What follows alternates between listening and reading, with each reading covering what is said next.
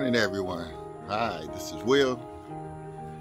It's early in the morning, 5:30 in the morning. This next video right here was supposed to be about the orphanage. Before I get into that, for all those who have subscribed already, thank you for subscribing. It's very much appreciated.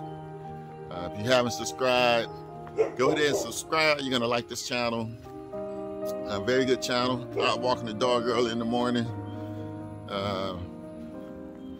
You guys remember when we went to the orphanage and we talked and to see what were their needs, and I was gonna take back some cash, but I decided to take back rice. Thanks to one of my subscribers, I was able to take back 3 100-pound sacks of rice. We had the video, but my wife accidentally deleted the videos because she thought I had uploaded already to my phone, but I hadn't. So the videos are gone, but we did go back. I took 3 100-pound sacks of rice. The director, he was there. He was very much appreciated. He took us on a tour. We saw the place. It was dinner time when we went back, or was it lunch? It was lunchtime, late lunch. So we got to see everyone. It's about 12 kids, about 20-something adults, older people. I say age 60-something and above, but most of them are disabled. But they are all eating dinner together, the kids with the adults, and the staff was real friendly, everyone waving, so it was pretty cool. But I'm gonna go back at the end of the month. Ginger, I'm gonna go back at the end of the month. He said their biggest need is adult diapers, so at the end of the month when I get paid again, I'm gonna go back and take some diapers. So right now we're back out here in Tacloban.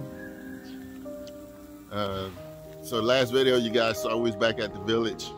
We took Rob. Rob really enjoyed his time in the village. Like I said, I was surprised. I thought Rob was just coming to Tacloban on business, but he was coming for me, so it was pretty cool. He got to see the village, got to meet the family, some of the kids, villagers. So it was cool.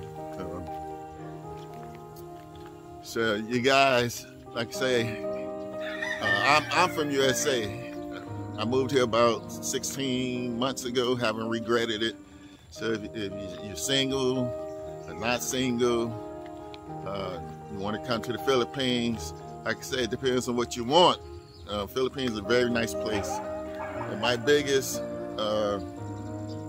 thing is why I moved here is cost effective.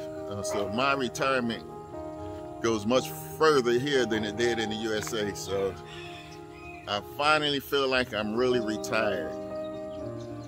But just like any other country, any other place, any other state, you have your good and you have your bad. You know, you have your city life, you have your country life. Some cities like Manila, I couldn't live in Manila, it's too crowded for me. So I'm 58 years old now, I'm getting old.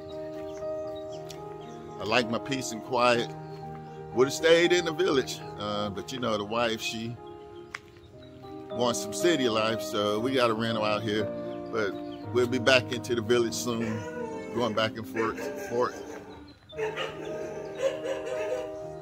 So, with that said, I was just giving you guys an update. Had to look back, make sure no dog behind me. So, like, here's a little dog. No, get away from my dog. See that dog, guys? Get up off my dog. Oh, it's a male dog. My dog is a female, but that dog is just full of fleas and sores. But Ginger wasn't gonna let him get up on her, so. Hi, you guys. So this is Black Man in Village. This is Will. We got some more great videos coming up soon. We're gonna get back out. I think it's like a food shelter we're gonna go to. next and see what we can do there. All right, you guys, so our motto is to help us help others. Go ahead, subscribe, like, share. Let's make this go big. And, you know, like I say, sorry the videos got deleted, but the wife thought I had uploaded the videos already. All right, you guys, peace out. Black men in the village. Love you.